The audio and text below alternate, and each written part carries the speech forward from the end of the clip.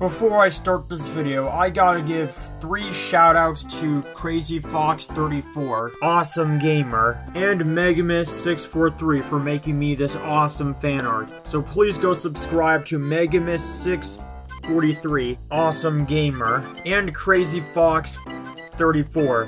Please go show these 3 your massive support. Other than that, enjoy the video. Hey folks, it's me, M64 Bros, and I think you probably all know Disney Plus by now. Where are the dogs?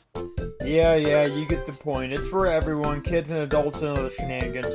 But what if I told you canonically, it's about to take a whole new level, with badass, sweet, R-rated films.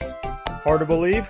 Check this out. So for those that were on my community post, or if you got the time, that's okay, then there's a pretty strong chance that you've probably seen this IGN article. Deadpool 1, 2, and Logan are Disney Plus's first R-rated movies, and they're coming tomorrow. I mean, tomorrow already?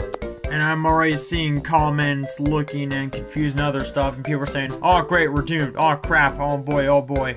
They are already on Disney Plus, other countries, and they have been for a long time, and many other more movies that show their rating. So the good news is, by the looks of it, I'm thinking all 3 of these movies are pretty much the same as their original counterparts, except, hopefully, they're not censored. Had them on Disney Plus in Japan for over a month. Netflix, we're releasing the OG Spider-Man movies. Disney Plus, watch us turn our kid-friendly into adult content. They call me Deadpool, I'm hella fast. And yeah, and looks like more people are actually excited about this. But the one question is, if they're going to be in their original film counterparts, rather than completely different films and the whole censor... Well, you guys basically know what I mean. Did someone order chimichangas?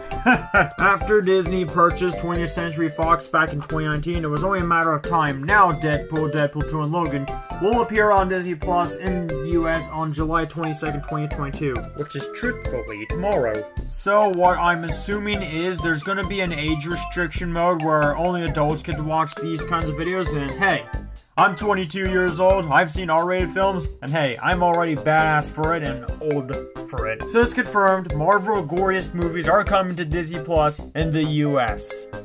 So I don't think they're gonna be censored, and oh boy am I scared already. Marvel, if you're watching this video, please make this crossover into a reality in the MCU. That would be so fantastic. Other than that, hope you guys liked this video, subscribe for more, and I'll see you guys in the next video. So peace out.